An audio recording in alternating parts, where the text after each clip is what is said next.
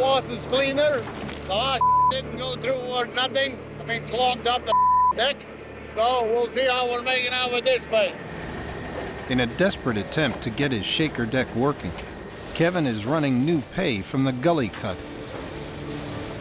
He's hoping for a lower clay content in the pay dirt that will finally land him a big gold haul. How's it look, Kevin? I don't really know. Okay, you want to go and have a look up there and we'll see what it looks like? Yep. Go and have a look. Get the crest.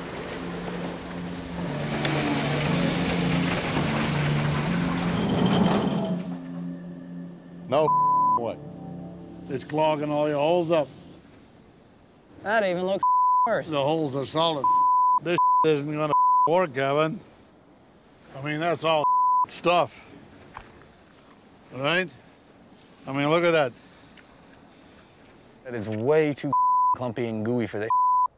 So what thing? That's not even all that funny. No. At this point, I'm very skeptic. It's your party, but this, we pretty much have to run that through Mike Strommel. That's frustrating. Tony and Kevin face a tough decision.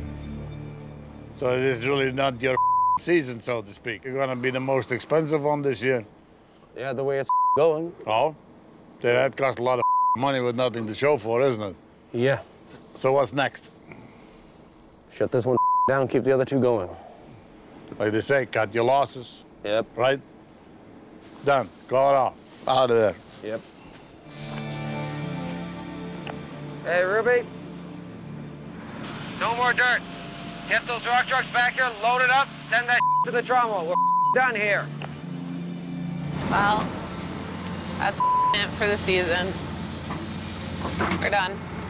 Oh, that really sucks.